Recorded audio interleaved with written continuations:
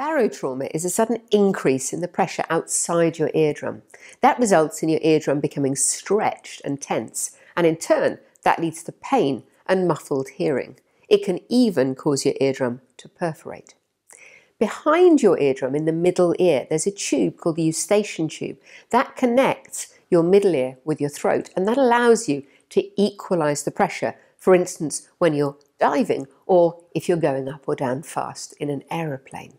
Now, if you swallow, chew, or yawn, all of those will open the eustachian tube and allow air in. Likewise, if you do what's called the Valsalva maneuver, where you hold your nose, close your mouth and blow out hard, that will also help to equalize the pressure. If you're going to fly and you have a cold, for instance, you might consider a decongestion. You should never dive if you have a cold. And if you are diving, you should always follow your instructor's advice about stopping very regularly or equalizing very regularly as you go up and down, and ascending and descending slowly.